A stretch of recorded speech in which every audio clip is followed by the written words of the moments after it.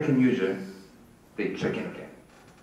And this number, before, it was 46%, but every year, every month it increased, and now it's 58%. And average check-in number for each check-in user is more than 5 times. Average number, 48 times per user. They visit our service very frequently.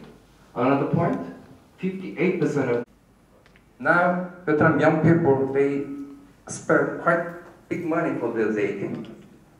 As you can see, a CGV, they grow very fast in Vietnam, but still having their own space is too costly. What is providing private space for them is hotel in the city. So Vietnam's economy is growing quite fast, highly.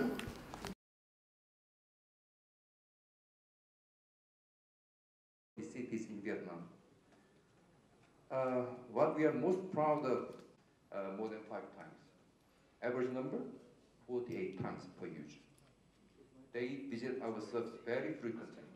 Another point, 58% of mostly end up with disappointment.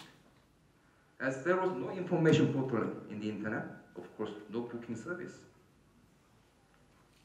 So they can see Agoda and Traveloka, but there are only expensive hotels. The hotel is full booking, then they have to go around.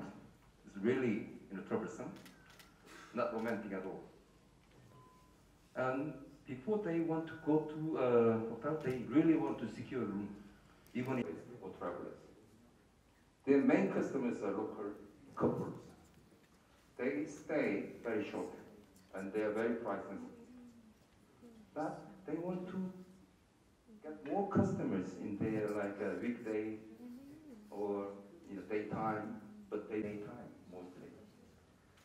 So their customer come back frequently.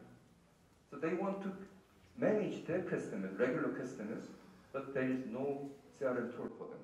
They cannot contact the user back because they don't have any contact information.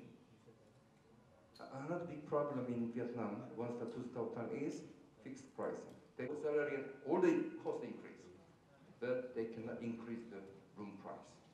So profit getting smaller year by year. That was a big problem of the hotel owner side.